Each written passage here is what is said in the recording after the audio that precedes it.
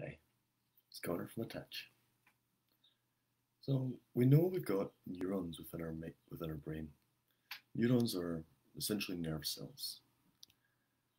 But as more and more researchers look into the body, they've actually found neurons within within different parts of the body, which is quite interesting in that way.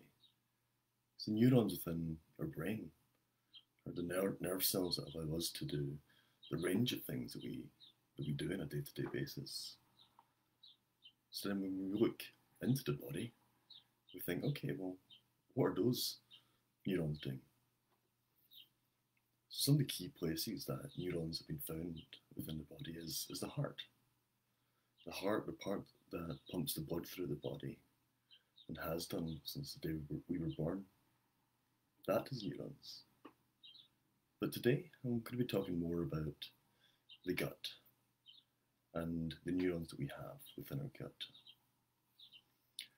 It's quite interesting. I came across some research that showed that the volume or amount of neurons that we have in our gut is the same amount as a cat or a dog, which that on the surface may sound quite strange. But when we think of, say, a cat or a dog, that's quite a lot of neural power right there. A cat or a dog is not as smart as a human, but what they can do is with their brain is it's quite amazing. It really is. And if we've got a concentrated volume of neurons within our gut, then the question is, well, what are they doing? Everything's connected. We've talked a lot about that, the brain and the body and how they are connected. And the neurons that we have in our head, heart and gut, they're all connected as well. They're not separate entities here. They're all part of the whole. So when we look at the gut again, a range of neurons doing all sorts of things. So how does that get communicated to the brain? Well, one way this is done is through the vagus nerve. This is a nerve that travels from the brain right into our internal organs within our gut. You can think of this as an information superhighway. Information is being passed back and forth between these two parts. So essentially we've got all the neurons within the brain being connected to all the neurons within the gut through this vagus nerve. This is something that we've always had, but we may not be aware of it. So that's what today is going to be about. We can use the power of the mind, and in this case of visualization, to draw our awareness to the vagus nerve and the connection between the gut and the brain. So with all meditations, let's start with some deep breaths. Going to breathe in through our nose and out through our mouth. We're going to focus more on the out breath than the in breath. And we're going to breathe very deep into our lungs.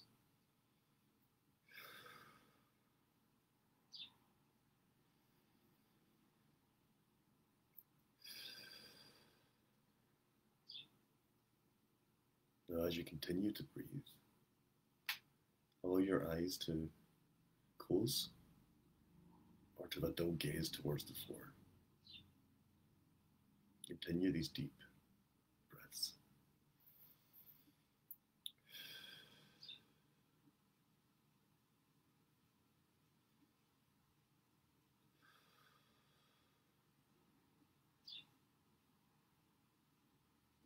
I want you to scan throughout your body, from the top of your head to the tip of your toes.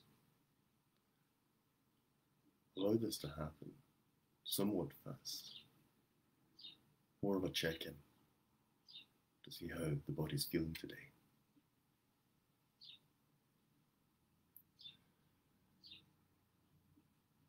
Continue to breathe as you scan throughout your body.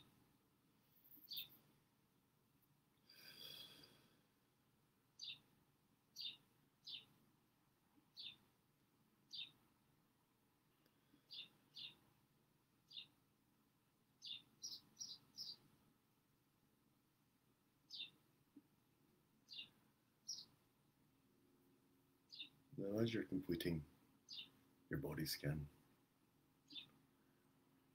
allow yourself to focus on the eyes, and more importantly, the part behind the eyes. I want to imagine a cord going from the back of your eyes, through your brain, and down the back of your spine, comfortably going in to your gut and the other organs around. Imagine what this would look like. This cord, the back of your eyes, through your brain, down your spine, into your gut and internal organs around. This is the cord that connects the gut to the brain. This is the cord that we've always had. This is the cord that we're going to become more aware of.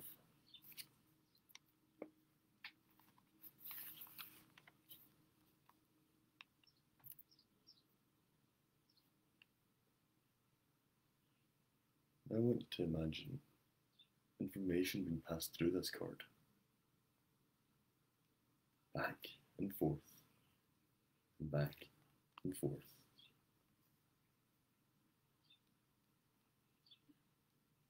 What does this cord look like to you?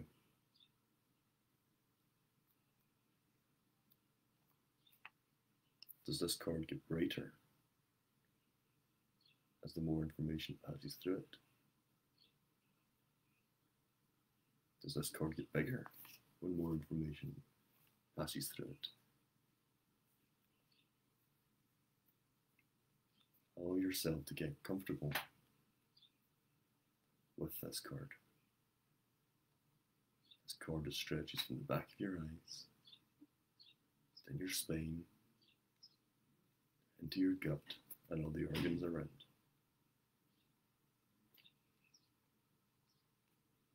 Be comfortable with this. And show some appreciation to this for everything it does on a daily basis.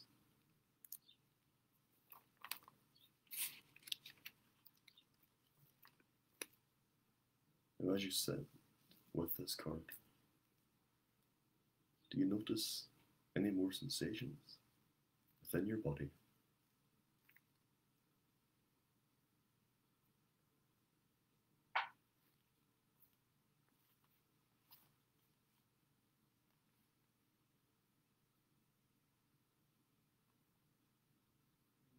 And continue to breathe as you allow this cord to stay within your awareness.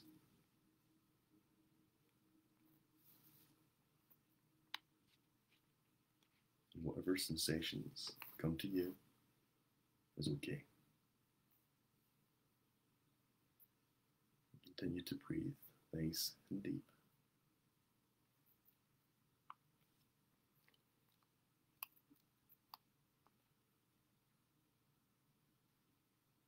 And as you become more and more comfortable with the mind-body connection through the vagus nerve, allow yourself to feel at one with this,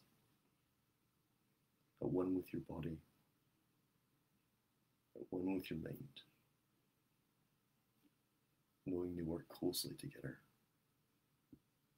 for the benefit of you and everything you do on a daily basis.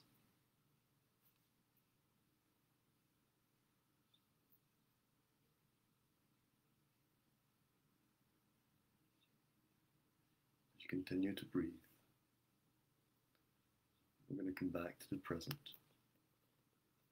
But we're going to take this newfound appreciation and awareness with us back to the present.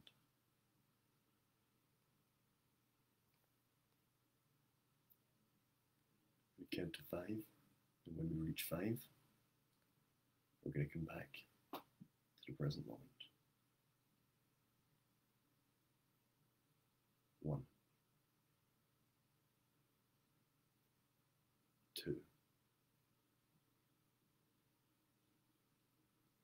3,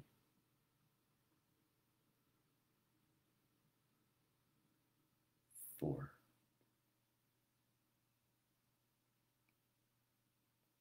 and 5. Take one more nice deep breath. Allow yourself to come back to the present moment. I hope you enjoyed that meditation this morning. You know, it's amazing what we can do with the power of the mind. Even through a visualization like that, you know, it starts to link up with things that are actually happening within our mind and body. And although we're visualizing this cord going from our brain to our gut, this is a very real cord. This is a very real information highway. Although we can't see it, it's our internal. We can't see past our skin, but it's there. And that's why the visualization can be very beneficial. Because we can use visualization to focus on things that we can't see, but we know is there.